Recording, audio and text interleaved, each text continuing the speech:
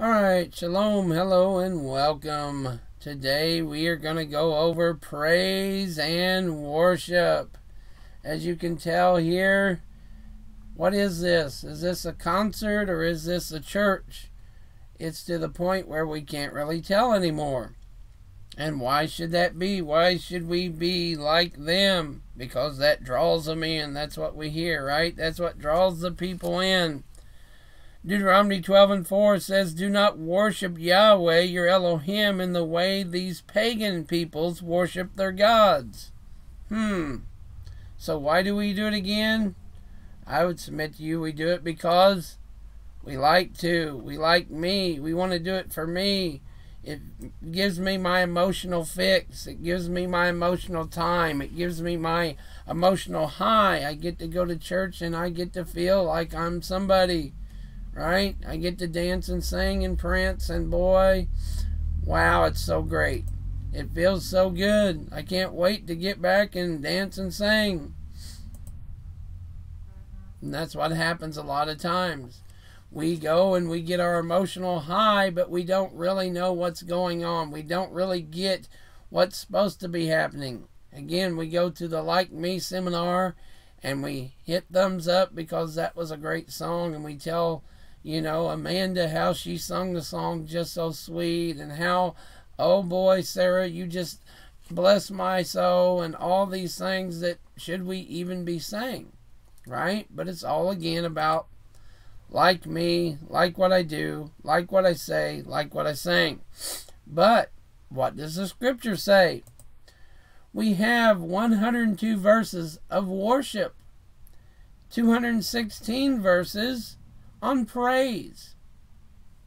Imagine that. Out of all these, and all we usually ever hear to justify is dance like David danced, right?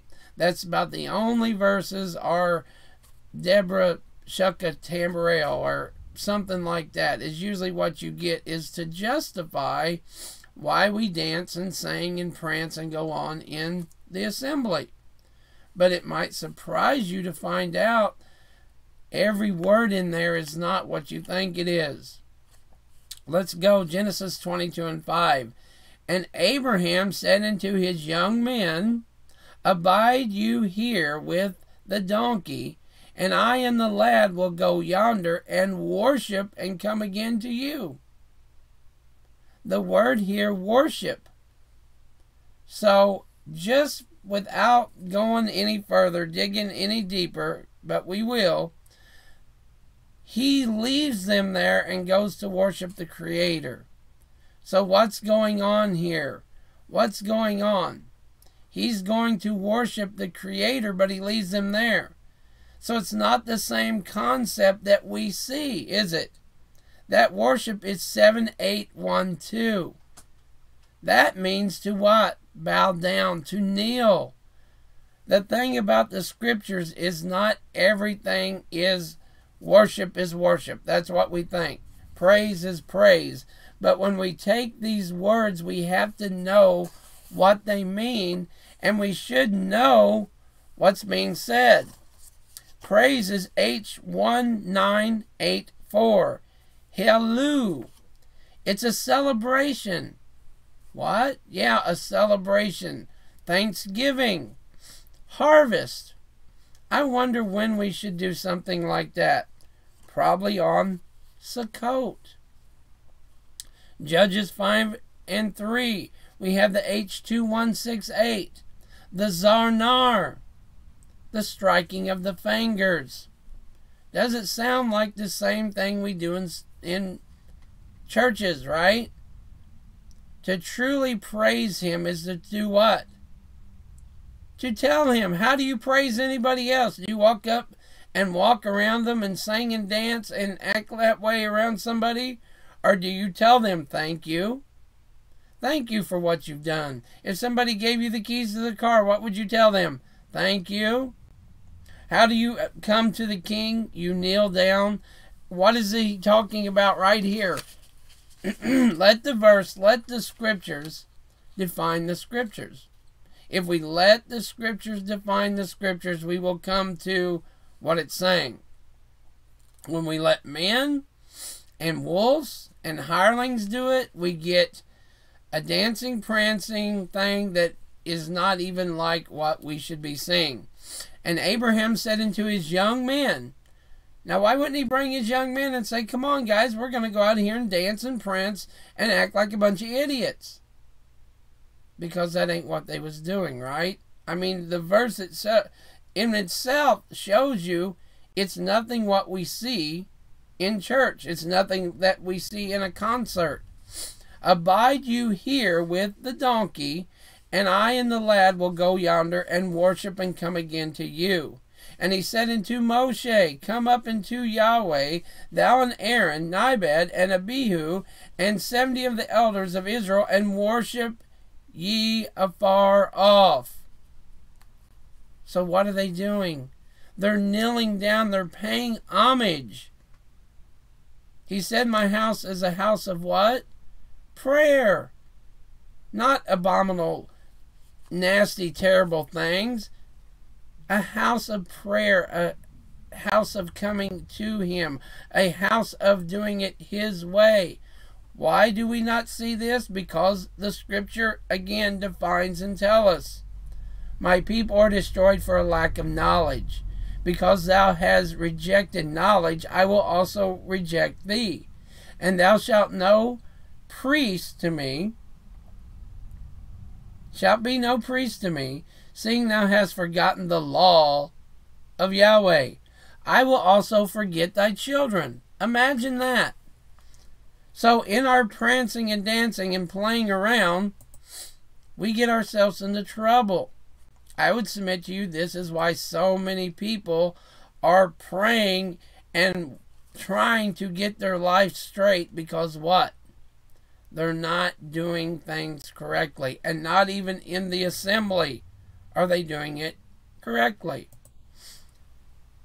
How much severe punishment do you think he will deserve who has trampled underfoot the Son of Elohim, and has regarded as unclean the blood of the covenant by which he was sanctified, and has insulted the Spirit of grace? You tell me that's not insulting to come and do something that the Father and the Son said not to do. How are we different than those who came and did it their way? How are we a bit different? They was selling things. They was doing what they wanted to do. They was having what they wanted to do. How are we different than that? How does our church look any different than what they was doing?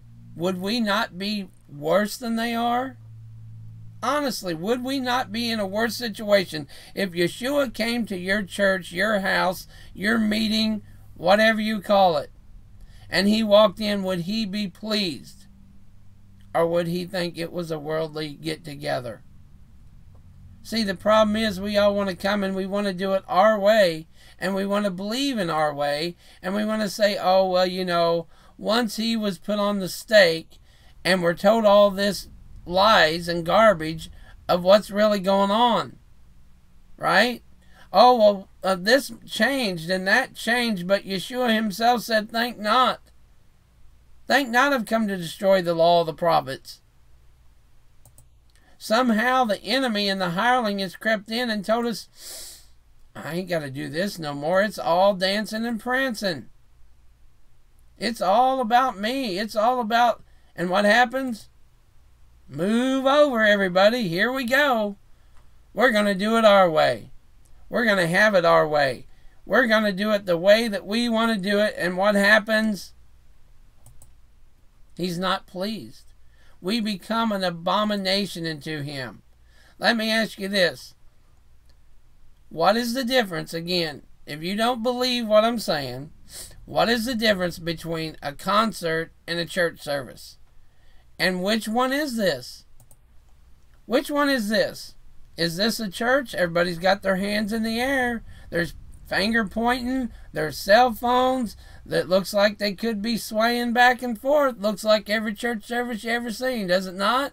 They're in the mood. They're in the emotion. There they go. It must be church, right? Must be the church service. It must be. Let's see. Let's take another look. Can you tell now? The guy's got his hands in the air. There's a keyboard. It must be a church service. They must be singing. See the problem? It's not. It's a concert. But it looks just like every church, New Age, Hillsong church you've seen. Right? Every New Age assembly, because they like it so. The guy is up there singing and throwing his hands in the air, and he tells you to throw your hands in the air and wave them around like you don't care, and that's what people do. And for some reason, we don't know the difference, do we? But yet the scripture tells us specifically not to do this, right? Not to do it. Hillsong, they have a thing that looks like a concert. You have a concert, and what happens? Who are you praising? What God are you praising, and how are you doing it? Because the scripture says, Deuteronomy 12:4, do not worship Yahweh, your Elohim, in the way these pagan people worship their gods. So the question would be here that a lot of people would even say is they're not worshiping a God. But what does Yahweh say? Have no other gods before me. See, it's all about Him. It's all about what He says. It's all about the way He wants it. We can say what we will and what we want, but this can be bringing them to being our God. Oh, come on now, right? How do you get from this to this? Well, we have a show called what? American Idol? What are they doing on that? Singing. We go and we idolize, or people idolize who? Kenny Chestnut, Bon Jovi. I mean, it just depends on what era you're from, right? Johnny Cash, Elvis Presley, 2 Chainz, whoever it is, that's what people emulate. Oh no, they don't emulate. Really? Walk down the street, walk down in certain places, and you see people wearing 2 Chainz. You see people wearing Fila shoes. You see people wearing Air Jordans. Who are you emulating? Who are you following? Who is your church following? Is it following after the worldly system? And I know people say, well, this is just because, right? This is because this is what we're getting into, and this draws the people. It gets the younger crowd, but it doesn't teach them anything. You can get a bunch of people into a lot of places, but it doesn't teach them anything, right?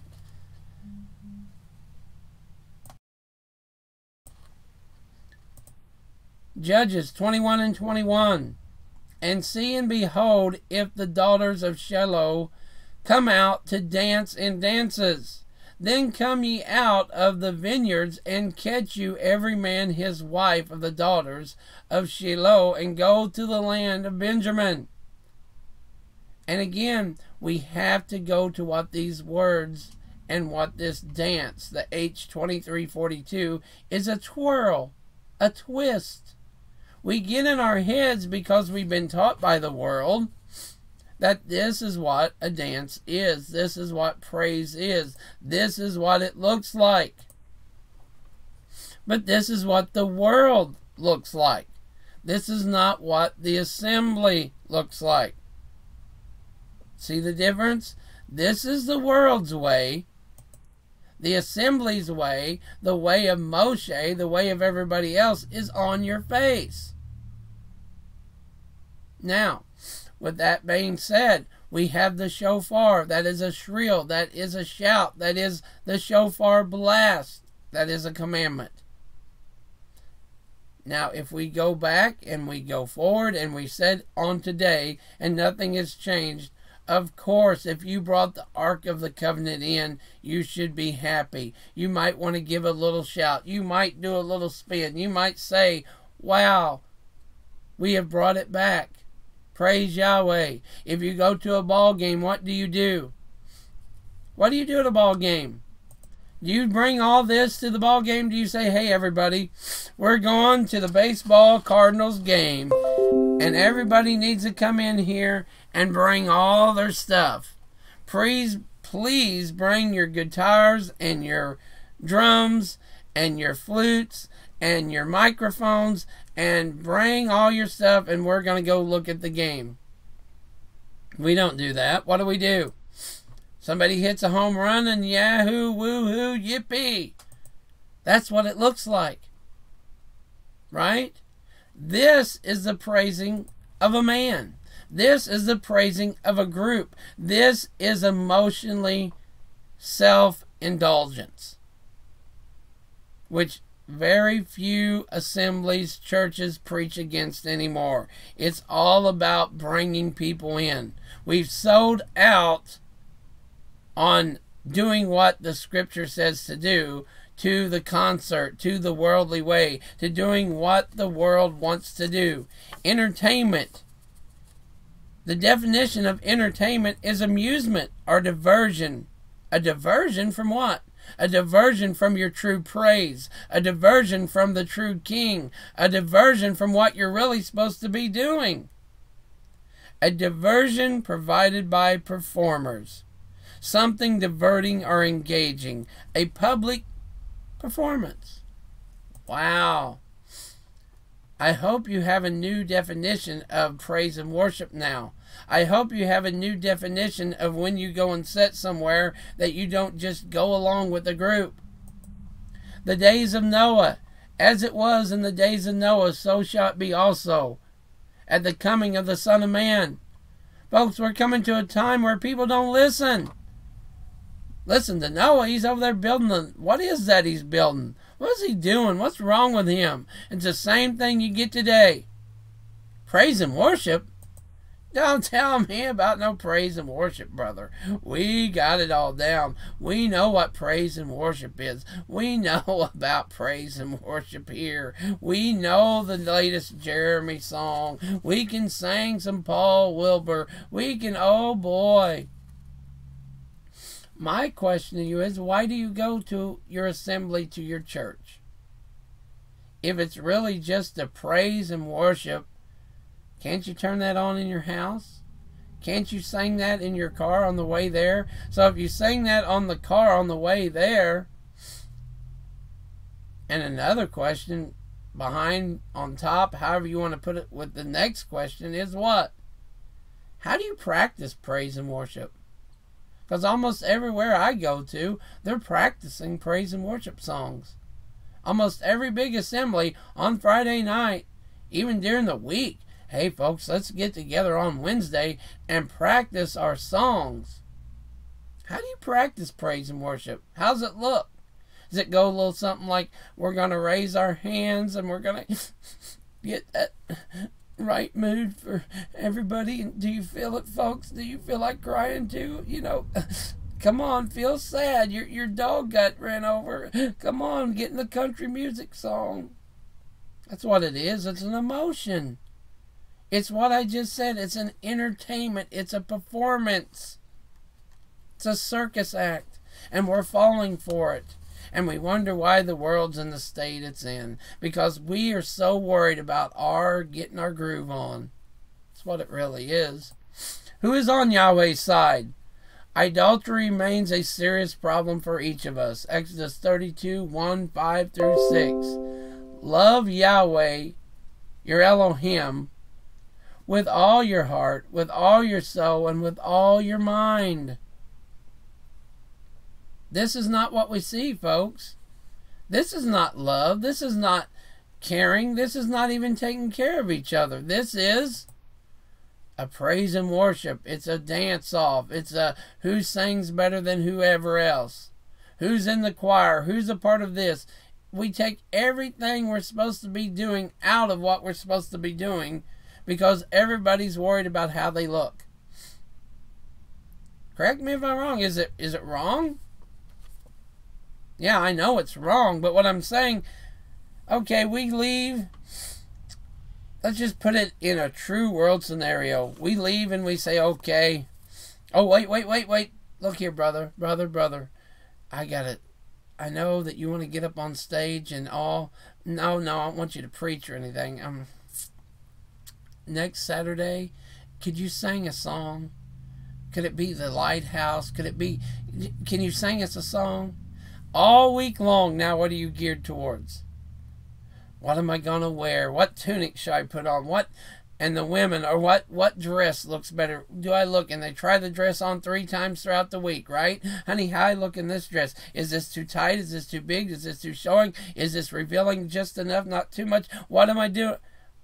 All week long, you're taking away from talking, praying, praising, meeting, loving, caring. It's all about next Sabbath and your dress and how you look and what you say. And you got to throw something in there. You got to put you in there, right? You got to tell them about the kitty cat. You got something. You know, we had a flat tire and we got to tell them about our flat. There's got to be something, right? You got to put something about you in there.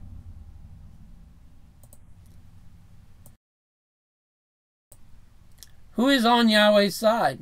Refusing to take responsibility for our own sins remains a serious problem for each of us.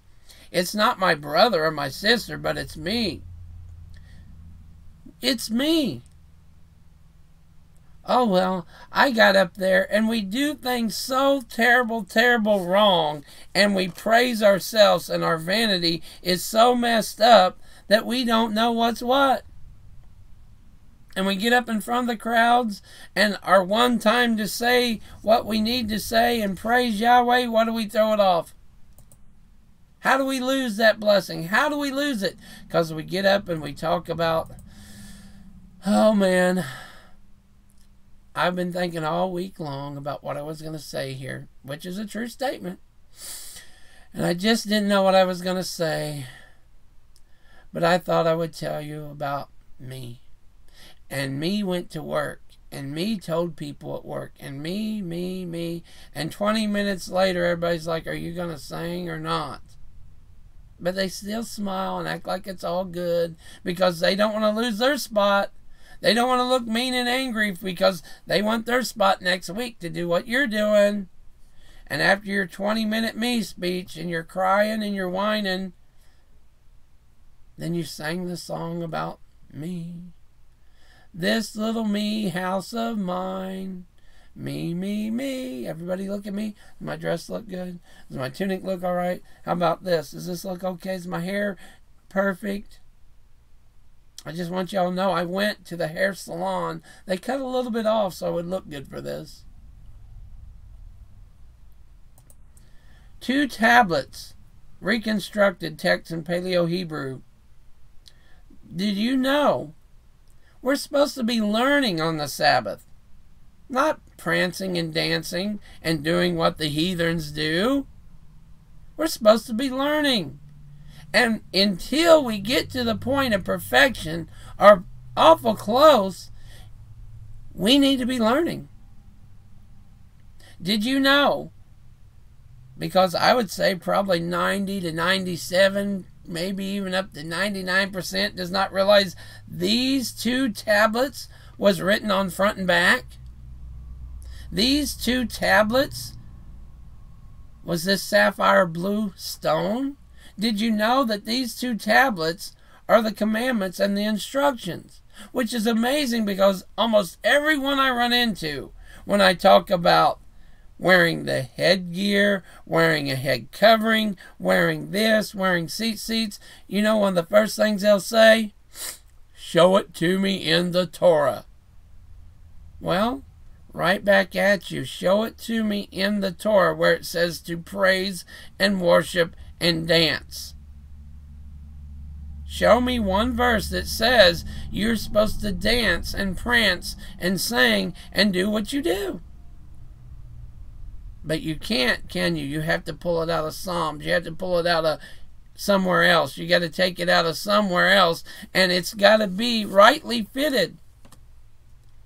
But those same people that say, show it to me in the Torah, right here in Judges, is the first time we see dance, and it's a twist. In Job, they sent forth their little ones like a flock, and their children dance, which is a stamp, a stomp, a reggae. Now let them praise his name in the dance. Oh, we found Psalms. Let them sing praises unto him with the timbrel and the harp. This dance is a makel. It's a round. Praise him with the timbrel and the dance. The same thing, right? The H4234, praise. How is it that we get these things, the stringed instruments and the organs, and yet not one verse tells us how to do this? Not one verse tells Moshe how to build a harp. Not one verse tells us how to build these stringed instruments. Not one verse tells us this, but it does tell us to blow the shofar. It does tell us to praise him, to have no other gods before him, to praise him. So how did we get from praising him to dancing and prancing, and it's no difference? How do we get to a point again? Why can we even be worried about what our dance and our prance looks like when we don't know, and our children don't know, these two stones are front and back? Not what we see. Why do we even promote that? Most stones you see look like this, and they're 1, 2, 3, 4, 5, 6, 7, 8, 9, 10.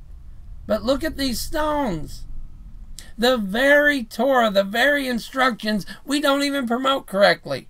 And we wonder why we're on the dance and prance. We're on the dance and prance because we didn't read what these stones say. We don't really comprehend the Torah. We don't really comprehend what it's saying to do. And we don't take the time to, because we're too busy in our dance and trance and praise and worship and all these things. But the wild beasts of the desert shall lie there, and their houses shall be full of the doleful creatures, and owls shall dwell there, and satyrs shall dance there. You might want to look up that verse and find that out just a little bit. Then shall the virgin rejoice in the dance, both young men and old together, for I will turn their mourning into joy, and I will comfort them and make them rejoice from their sorrow. I would submit to you, we have no business in rejoicing. We have no business rejoicing in the assembly of what do we have to rejoice over? I know, we got the victory. We got the victory. You got the victory of what? Have you looked outside? Do you watch the news? What victory? What are we rejoicing? Do we have the Ark of the Covenant? I want to dance like David danced. Where's the Ark? What are you dancing for? Honestly, think about that. Even if you come to the point where we're rejoicing for Yahweh, yes. We're thankful for Yahweh, yes. We're thankful, but that's what it says to do at home. The Torah says when you wake up, rejoice, praise. At noon, talk of the verses, the scriptures, to teach them. We don't do anything what the Bible says, and then we come and want to do a big sing-off, dance-off, celebration of what? Sukkot is a celebration of thankfulness of the year, a thankfulness to Yahweh, the Creator, thankful of the food we have been given. And some of us obviously eat too much of that. But we're still thankful. But what happens? We trade off what we're supposed to be doing into the dance. I will tell you why. Because the people that are anointed, nobody wants to hear them. There's people that say they're anointed and they call themselves rabbis, but yet the scripture clearly says, call no man rabbi. When they come and called him that, when Yeshua was called that, he said, call no man that. Why would you call me that? There's one master. But yet you get these people and they say, I'm anointed, and to hear my counseling like there's some God. Oh, to have me counsel you, I take my counseling serious. Do you now? You take your counseling about whether you should take pills, whether you should do this, whether you should be on Prozac, and who's counseling who? They say they have anointing, but yet their fruits show there's no anointing. Their fruits show there's nothing there. It's fluff and puff.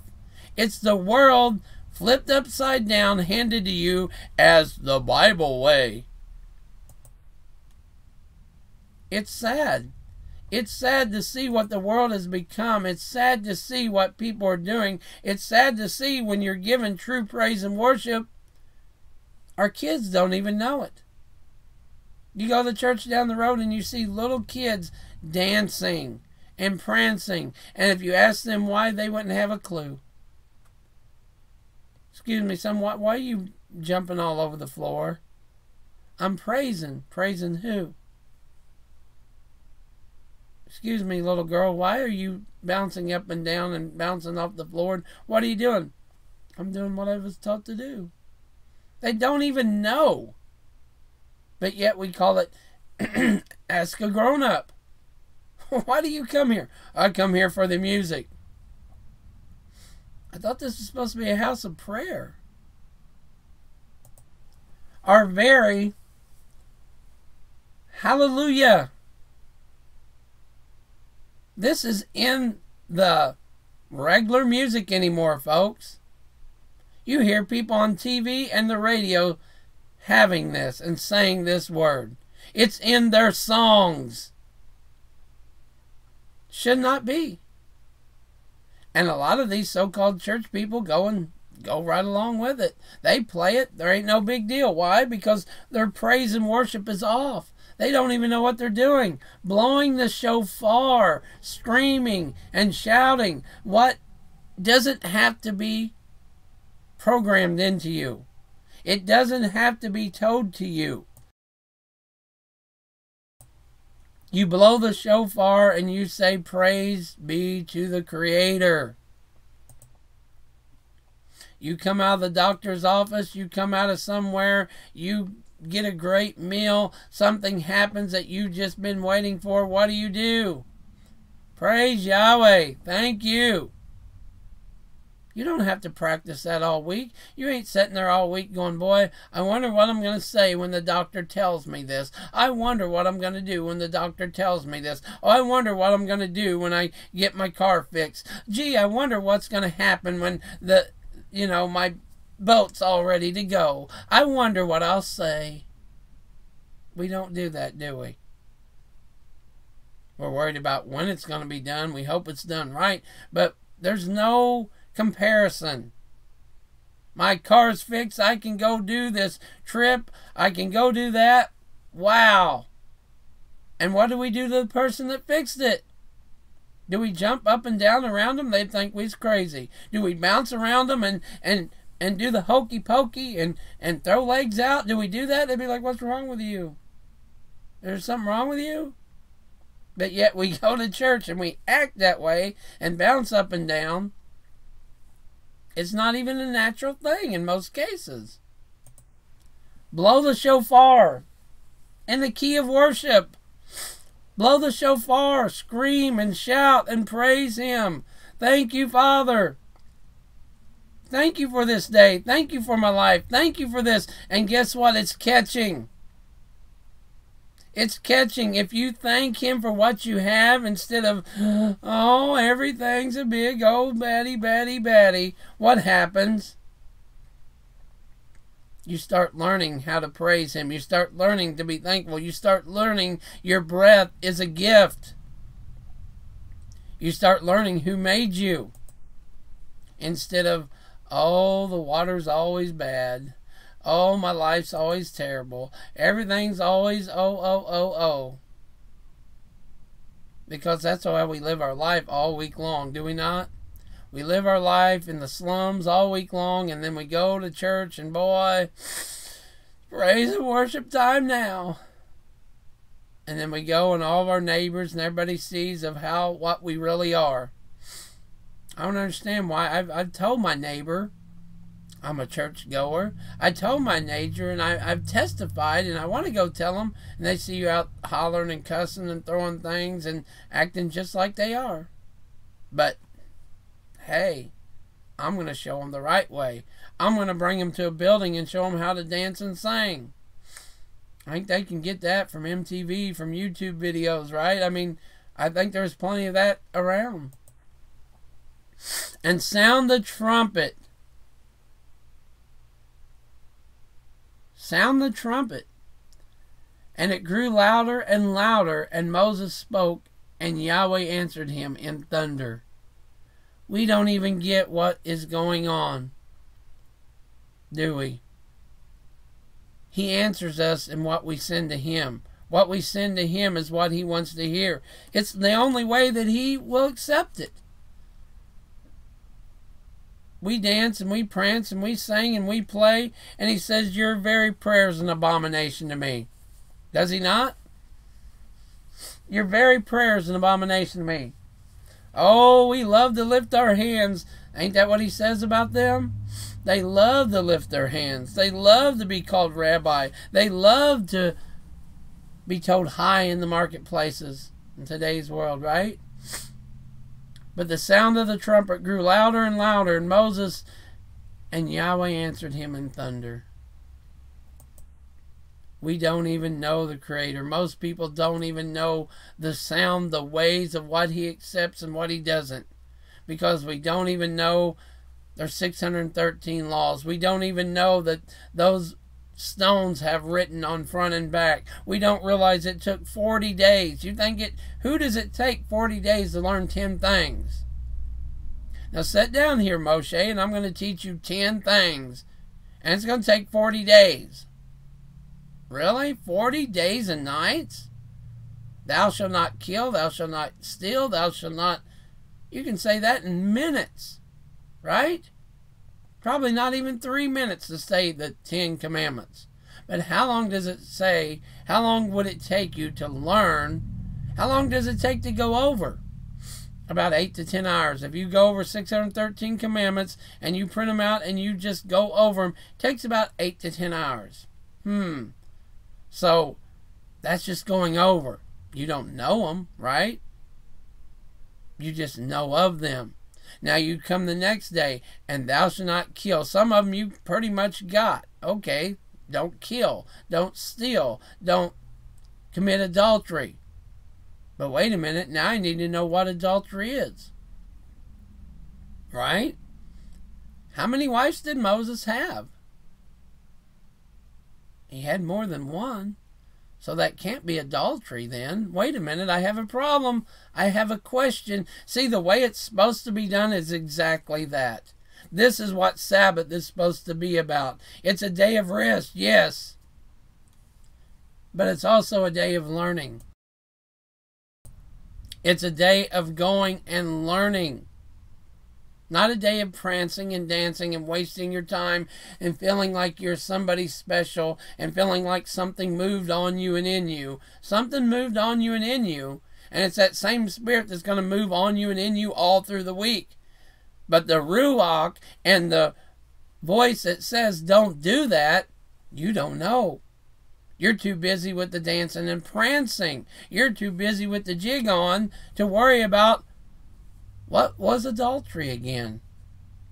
When that person comes to work and slaps me on the backside, what do? Well, maybe it's that they seen you in church and they thought you wanted it.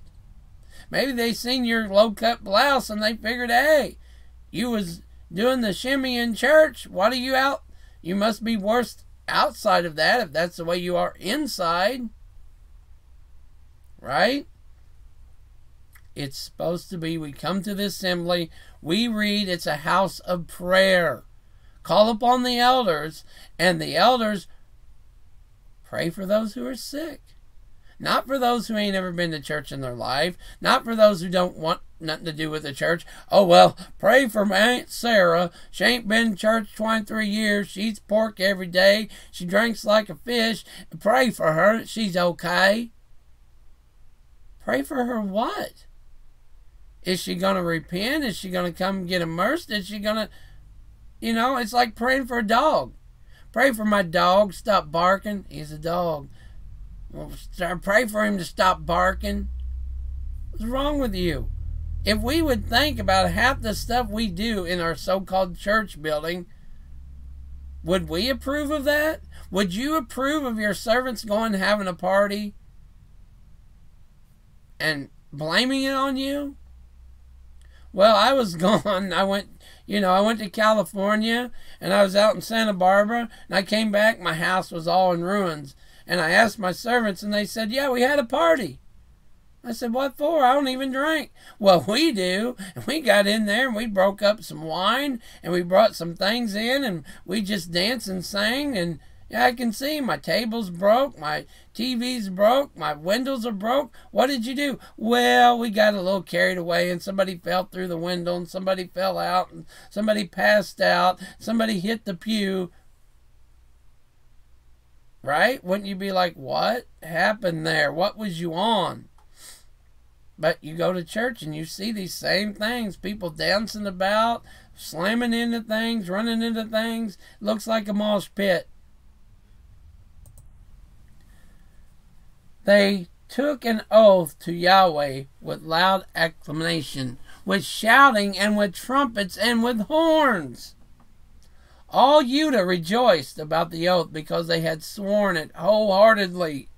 They sought God eagerly, and he was found by them, so that Yahweh gave them rest on every side. How do we call out to Yahweh? 2 Chronicles 15 and 14, it tells us. It specifically tells us what it looks like to call out, to make an oath, to praise him, to do what we should be doing. This is what Sukkot should look like, not Monopoly board games, not dancing and singing and talking about things. They took an oath to Yahweh with loud acclamation and with shouting and with trumpets and horns. I don't see any bands. I don't see any drums. I don't see a lot of other things. I see shouting, trumpets, and horns. Amazingly, the exact same things we see when we go to ball games, football games, basketball games. It comes natural. It should come very natural to us. It should come very natural. But we have to learn. What's a horn? There it is. It comes right from the animal. You take the horn and you blow it. Why? Because he says so. Because that's what he accepts. In our world, we think that we are so rebellious that we just do whatever we want and he accepts that. But in the true biblical form, Yahweh accepts what he told you to do. Right? If we go and eat a big old ham dinner and we come and we say, oh boy, we come to worship, you're unclean. Does he hear you? Does he care to hear you? You can say what you will, you can say what you want, but if we go to the scriptures and we ask him and we look at them, we see what true praise and worship is. It's a blowing of the shofar, it's a shouting, it's a rejoicing, it's a kneeling down. The true worship is kneeling down. We're going to go over here and we're going to worship him. But you stay here. It's not a look at me thing. We see it right there. The very first one that talks about it, he's going away to worship the Creator. But yet we come together to worship the Creator. Because it says, where does it say that?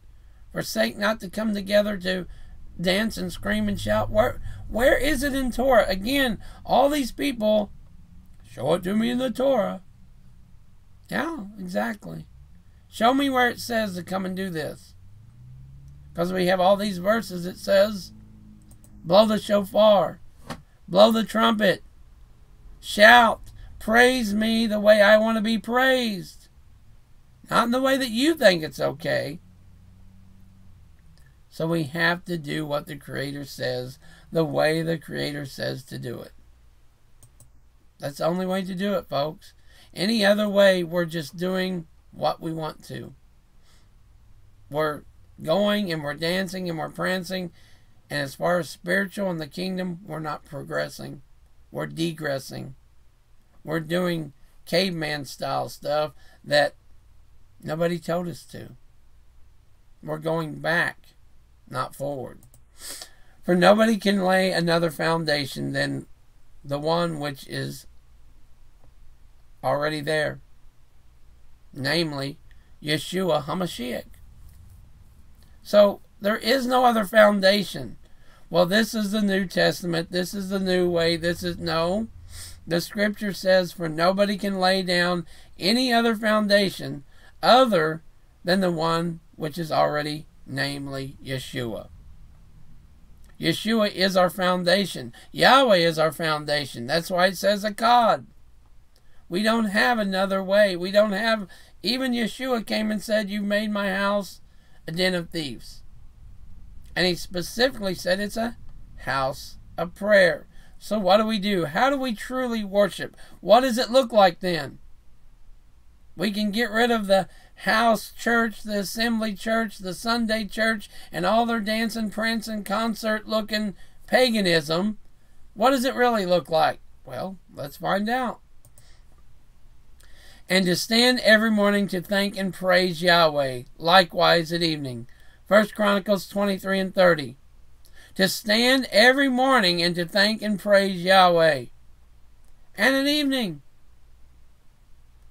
Don't say nothing about going to an assembly, going somewhere, because if you're truly in a relationship, what do? You don't go and tell other people, oh, guess what? Gee, what do? You tell that person, hey, I'm glad to see you. Hey, when can we go on a date again? Hey, tell me more about you. What are we doing in relationship with the Creator? Thank you, Father. Not thank you, crowd. Not thank you, everybody, for showing up. Hey, is this mic on? Hey, drop the mic. All that worldly garbage of look at me. Thank you, Father, for my breath. Thank you, Father, for all that I have. Thank you for letting me do this. Thanking you for sending this out. Thanking you for the people that are going to hear it. Let your word go forth and not come back void. These are His words. How do we learn to do the way we're supposed to do? We talk to Him in His words, in His voice, in His scripture. What else do we have to stand on? People stand and pray and pray and pray and pray, and they're so disobedient they don't even know what's wrong with them.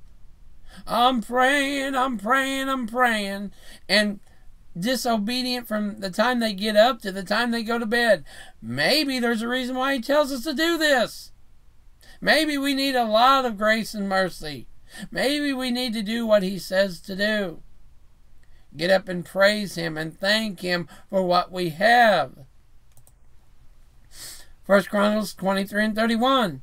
And to offer all burnt sacrifices unto Yahweh in the Sabbaths, in the new moons, and on the set feasts, by number according to the order commanded unto them, continually before Yahweh.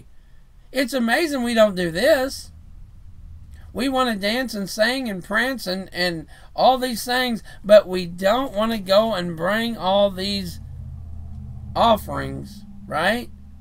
No, we want to have chicken and chicken soup and the easiest chicken fingers and the easiest things we can do, but yet very few times do we want to do what the scripture says. But we want to play church. We want to have church. But on the Sabbaths, and on the new moons, on the full moons, and on the feast days, but we don't learn. And it's because many of us have been handed down the lies of our fathers, just like it's written. But it's time to stop and start going to anointed and to those who want to help you. Oh, everybody come move to Tennessee. Oh, everybody come move to Missouri. Oh, everybody come move to Arkansas. For what? To learn what you've learned for the last 20 years, 50 years, 100 years? To go and dance and prance and do nothing? How does that help every so-called believer moves to Tennessee and goes to MTOI, and we all sit there, and the first thing says, "Hello, I'm Rabbi such and such." Whoa! What did he just say? Why do we not catch that? Oh, well, because of, and they give us a good, nice speech about it, but you can't go with a verse. It's got to be absurdity and a wishy-washy and a wolfy-washy, and don't listen to what I'm really saying. Don't listen to the verses. Listen to me. Wow, so I listened to you over the verses? I thought that's what we came out of. I thought that's what we're not supposed to do. If it matches the verses, then you listen. Hence, Yahweh gave Moshe the stones, and the stones said, written by Yahweh. What Moshe saying? You don't believe him? Read the stone. It's in Hebrew. Can you read? It's right there. It's in your Bible. Can you read what I'm saying? Are you going to throw that down and say, well, Rabbi says... Which is amazing, because when we go back to history, dance in America was outlawed. What's that movie about dancing? What was that movie with Kevin Bacon where it's outlawed? Footloose? Might want to take a little gander into that movie. It was outlawed dancing you couldn't do. So you're telling me that the Hebrews all danced and pranced? No, they did not. No, they did not. Both for the showbread and for the fine flour, for the meat offering and for the unleavened cakes, and for that which is baked in the pan, and for that which is fried, for all manner of measure and size. When it comes to works, we don't like to do that, right? When it comes to doing things that it says to make, we don't want to be a part of that. But we're so easily with emotional things. We're so easy to pick up some drums and pick up a guitar and bang on a piano. Why? Because we see the piano man. We see what the world looks like and we go, ooh. So the confusion sets in, because if I go to church and play the guitar and I learn the guitar in church, I can always take that on the road. I can always go sing with Bon Jovi. I can always go sing with Machine Gun Kelly. Me and Nick might be boys. But wild beasts of the desert shall lie there, and their houses shall be full of doleful creatures, and owls shall dwell there, and satyrs shall dance there. You might want to check into Isaiah 13:21 and see what this is talking about. We have to be careful when we just throw up verses and we say that, you know, we want to dance like David danced, because you might want to go back into Exodus, Deuteronomy, and it says to dance and praise Him, to praise Yahweh, right, before the ark. David was doing what the Levites was commanded to do, to be thankful that they had the ark. It's nothing new. He was doing, and he wasn't dancing. The word dancing is not even there. It was a twirl and praising, and he was thankful. And if we just look at the verse, it says what? Again, David gathered together all those chosen men of Israel. 30,000! It's not your typical Sunday morning Sabbath service, folks. Put everything in order, and it looks like order, and it sounds like order. When you take it out of order and say, I want to dance like David danced, where's the ark? Are you a Levite? Can you be around the ark? Put it in order. Stop. Oh, I just want to go to church and act like an idiot. Just call me Rabbi. Hey, let's just break some more commands. Let's just do what we want. Why even have it? Let's get rid of the Bible so nobody can come against what we're saying. And then you can be like everything else. And David arose and went with all the people. Now, all the people was 30,000. All the people that were with him from Baal of Judah to bring up from thence the ark of Yahweh, whose name is called by the name of Yahweh. So not only was he bringing the ark, he was bringing the name of Yahweh back. Somewhat important, wouldn't you think so? Of hosts that dwelleth between the cherubims. So people knew the host between the cherubims on the ark was Yahweh. And they set the ark of Elohim upon a new cart and brought it out of the house of Abinadab and in Jebib and in Uzzah and Ohio. The sons of Abinadab drave the new cart. So had to be Levites to even be touching it and doing anything with it, right? They brought it out of the house of Abinadab, which was Jehovah, accompanying the ark of Yahweh, and Ahio went before the ark. And David and all the house of Israel played before Yahweh on the manner of instruments of fir wood, even on harps and psalteries, and on trumpets, and on cornets, and on cymbals. And when they came to the threshing floor, Neachan's threshing floor, Uzzah put forth his hand to the ark of God, and took hold of it, for the oxen shook it. And the anger of Yahweh was kindled against Uzzah, and smote him there for his error. And there he died.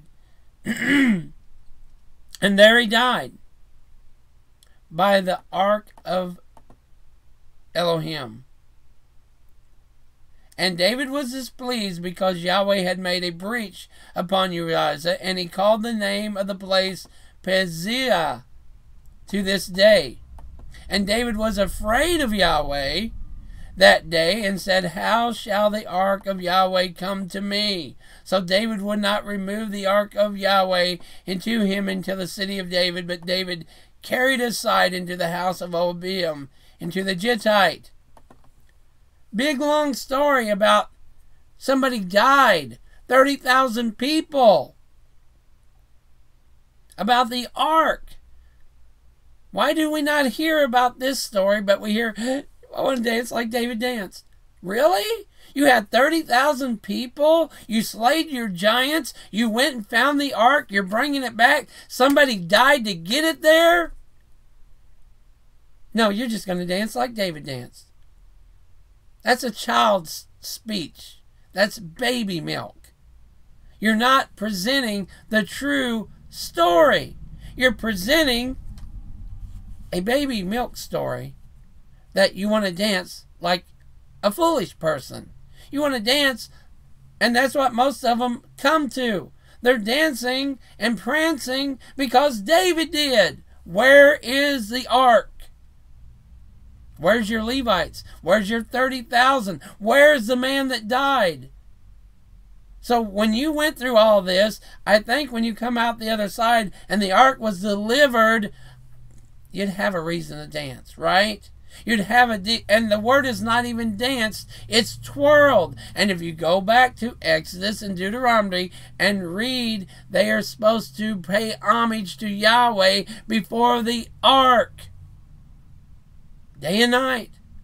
So what are they doing? What happens? Why? Because you fear Yahweh. You know if you touch that ark, you're going to die. But in some misconnect, somehow, all the rabbis and hirelings and wolves and whatever they call themselves has disconnected that whole sermon, that whole Bible verse, 2 Samuel 6, and turned it into a soundbite of dancing.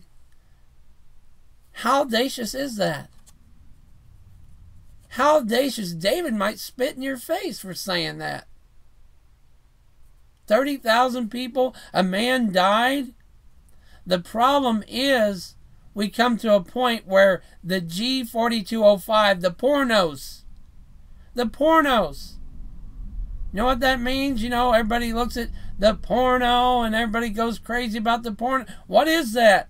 To sell male prostitution, a diaboski, a whoremonger. That's what you have. You might think it's, oh, but really, when you get on stage and your little men and women have on their little tight, lustful things, that's what you're permitting. That's what your church is saying, that we freely adopt pornos here. We freely adopt people having performances. It's an entertainment. All the things I just showed you, and the definition of entertainment is what? To get you away from the truth. Entertainment is to keep you, is to set your mind off of. Is it not? Think about it now. When you watch something, what are you doing? You're getting your mind away from truth. You're getting your mind away from your life. You're setting aside time to pass it, to just basically throw it out. To say, I'm going to sit here and watch this, and this 30 minutes is me time. Correct? This video game is me time. I'm going to take an hour or two or whatever, and I'm going to do this. It's basically nothing good for anybody, but you're taking time to yourself to accomplish your feelings and your goals. I'm going to sit here and beat this game, and when I beat this game, I have accomplished something. I beat the game. You've done something. You didn't just sit there and, bubble your lips. You've actually actively beat a game. You've actually watched a movie. You've actually done this. But the equation of it all, what you're really doing is entertaining self. Right? Entertaining self is not praising. Praising, David danced, David twirled, because first of all, before the ark, you're supposed to give homage to Yahweh. You're supposed to be fearful of Yahweh. You're supposed to thank Yahweh. Why? Because He's given us the commandments. He's given us the bud. He's given us the manna. He's given us life. He's given us truth. He's given us water. He's given us everything to survive on. So before you so freely jump out there and say you want to dance like David danced, know what it cost him. And know that he was afraid. And know what was going on. Folks, we have to be very careful when we just turn everything into a mockery. It's really, if you looked at it in the eyes of Yahweh, you might look at it completely different. I hope you look at it completely different after this. I hope the next time someone says he's a rabbi, you can say, no, the scripture says, Yeshua said, call no man rabbi. I hope the next time somebody says, oh, we can get up and prance and dance, that you understand, look up the definition of entertainment. It says amusement or diversion provided by a performer. And that's what most of your dancing and what it's called praise and worship is. It's a diversion from the truth. Sadly, that's all it really is. When you break it down, when you bottom line it, it's a diversion of, we're supposed to come on the Sabbath day, we're supposed to learn.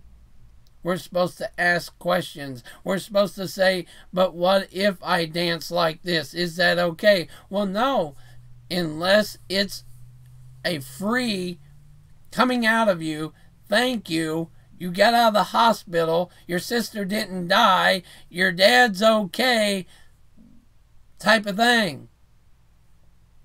You now know something. You're in Sukkot. You have learned it's Sukkot and why. And the Messiah was born on Sukkot. He tabernacled amongst us. It's all about learning. What do you do with your children? Throw them outside and say, go outside and dance all day. You'll get it. And then 12 years later, what is wrong with this child? They don't know anything about nothing. But they know how to dance. Wash me completely from my guilt and cleanse me from my sin. What are we being cleansed from? If everything is truly dancing, prancing, and singing, what do we need to be cleansed from? We need to be cleansed from our sin. We need to be cleansed from our ways. We need to be cleansed from our very emotions. Because when we're not, what happens? What happens when we're left to our emotions? We do what we want to do. Again, it's amazing that very few people want to do what he says to do. They won't even listen to the word. That's why most of your churches have this so-called praise and worship. How long, Elohim, shall the adversary reproach? Shall the enemy blaspheme your name forever? This weekend, people are going to go and get together, and probably already have, and will get together tomorrow on the first day, and they will go and say what name? They go and proclaim that he is risen. They go and proclaim all these things, and they will dance and search for their eggs and do all these abominational things, claiming it was who? Their God told them to do it. Their God's chosen victory. Their God's done this. How long, Elohim, shall the adversary reproach? Shall the enemy blaspheme your name forever? Blaspheme a name is what? Making it not pronouncing it, not saying it. Instead of coming to Yahweh, instead of saying Yeshua, it's not English, folks. Because in 1611 there was no J guy in there. Right? It might surprise you that all these things, what was really going on. Now, again, before we close up, let's learn a little more, shall we? David was also wearing an ephod when he danced before Yahweh with all his might. What did the priest wear? Linen ephods. Go right back to Deuteronomy. When somebody tells you something and you can't find it in the Torah, you can't find it in Deuteronomy, Exodus, Leviticus, you might go, wonder why. Right? 2 Samuel 6-14. David wearing a linen ephod danced before Yahweh with all his might. And again, it is the twirl. You have to look up the Hallel, the Barak. Judges 5-2, H 1288, Barak, to kneel, to bless Yahweh. Right? We have to know of what we're talking about. Again, we don't want to go and run on this. How many times you went to church and they said, oh yeah, you're right. Let's go have them burnt sacrifices unto Yahweh in the Sabbath and the new moon. How many places even have a Sabbath or a new moon? The set feasts by number according to the order commanded unto them continually before Yahweh. Most people are lost right here. Sabbath keepers been Sabbath keepers for 10 years. Been in for 5 years. Been in for 3 years.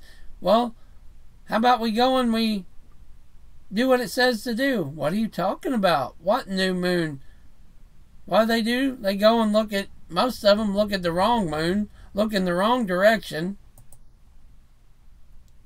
Right? What? When are we ever commanded to look west? Look east. Look up. Look up, look east.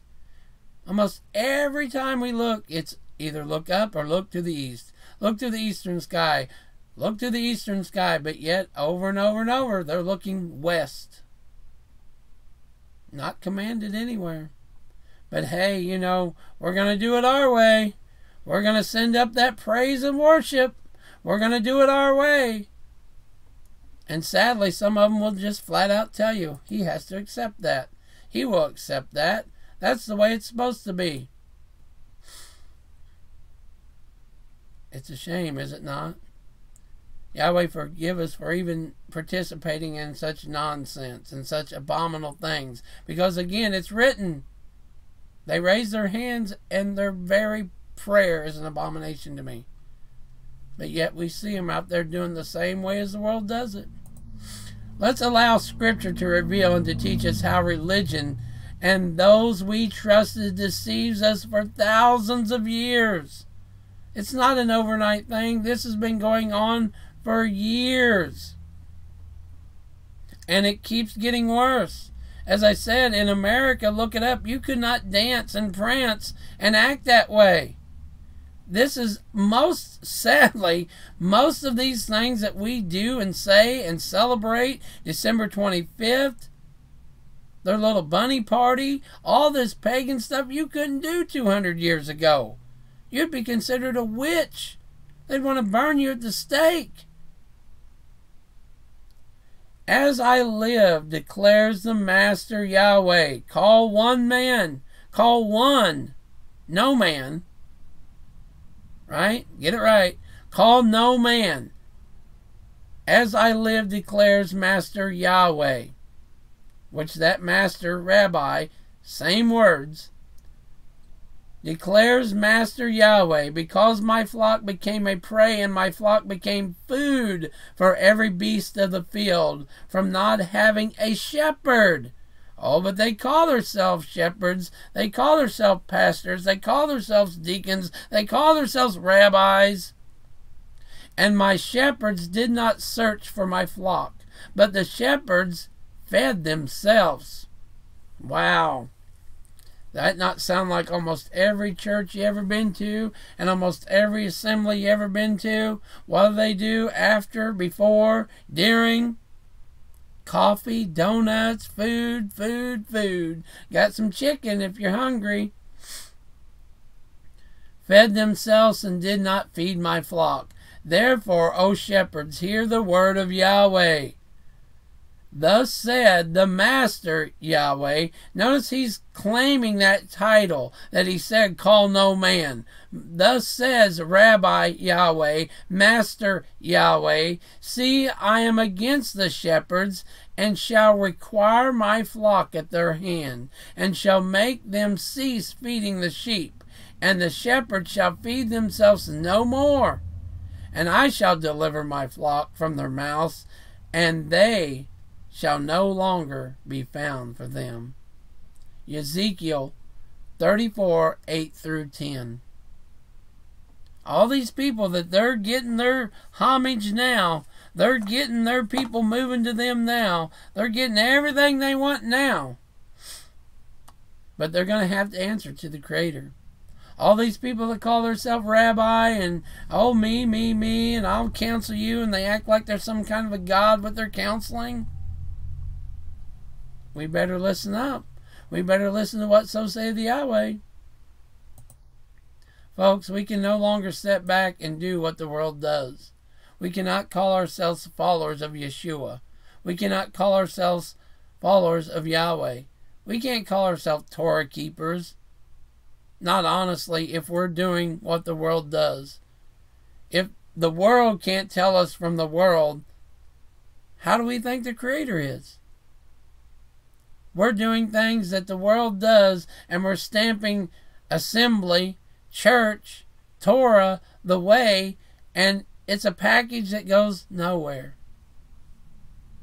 You might be fooling the world. They might think, oh yeah, that's cool. And you might be saying, oh yeah, that's how we get them to come. But this is not the way Yahweh says. Over and over, we see what we're supposed to do, and we see what we're not supposed to do. We either do it the way that Yahweh says to do it, or we're just an abomination. So we have to listen to the Creator. We have to listen to what He says. We have to do what He says the way He wants it done. If you go to anybody's house, if you're respectful, you'll listen to the rules. If you want to be around them, if you want to have a relationship with them, if they say take your shoes off, whether you like it or not, you take your shoes off.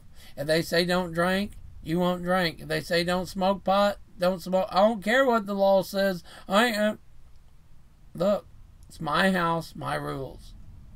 Yahweh's kingdom, Yahweh's rules, Yahweh's commandments, Yahweh's stones, handed to Moshe, teach them diligently. Anything else, we're just trying to play church. It feels great emotionally. I know, I've been there, done it. Singing and prancing and dancing, oh man, it feels great. It's nothing like a crowd before you, but that's the world. Nothing like a crowd up there, man, they think I'm awesome. I can't believe this many people. Oh, wow. Looky here.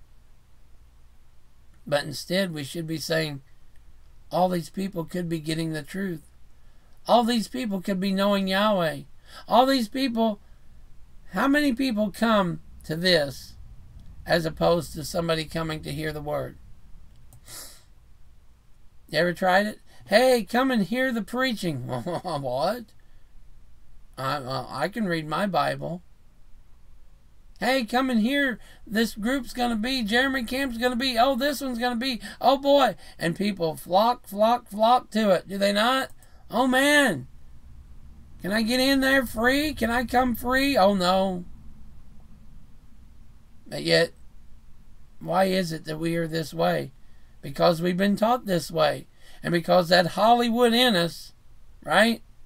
That Hollywood Hulk Hogan in us just wants us to do that way, right? We want to be that way. We want to be that guy. We want to be that woman. That's emotion. So I hope this is edified. I hope you have learned what true worship and praise, the hallow, the celebration, the praising, the blessing, the kneeling before Yahweh, the praising the Creator, even doing a twirl, right? To thank Him for what He has done. And there's nothing wrong with being happy.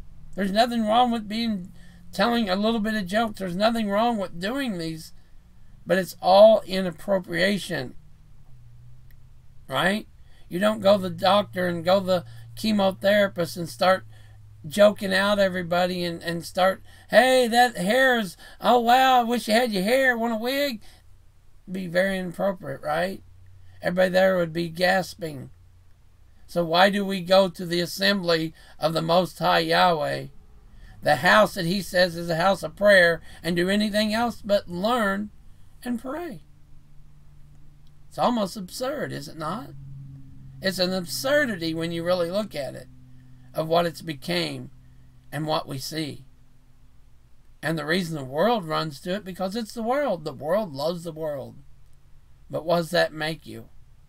If you're assembly, if you're really the assembly, and the world is just taken over, now you're what? The world, right? If something comes and takes over your house, someone comes and buys your place, it's not yours anymore, it's theirs. If the world comes and creeps in and takes over your so-called assembly, well, that can never happen here because, guard the Sabbath days. Guard His commandments. Guard and do them. Right? So again, I hope it's helped. I hope it's edified. I hope you know the difference now between praise and worship and what it's supposed to be and what David really did and why he did it. And stop saying that without knowing. Right? There's a difference saying things, but then once you know it, stop saying it. And those people who are saying it, that's been in this for 20 years, should have read that verse. I'm sure somebody, I hope somebody came to them and said, do you really know what that verse means? Right? So until next time, may Yahweh bless you, may His kindness shine upon you, and may He grant you shalom. Shalom, everybody. Thank you very much for listening and for watching. If you would, share it and live it. So until next time, read those scriptures, know what it says, and true praise and worship is praising Yahweh. Hallelujah. Thank you, Father, for all that you've done for us, for your word going forth, and for doing what you said you would do. But we have to do what He says to do, to be His children.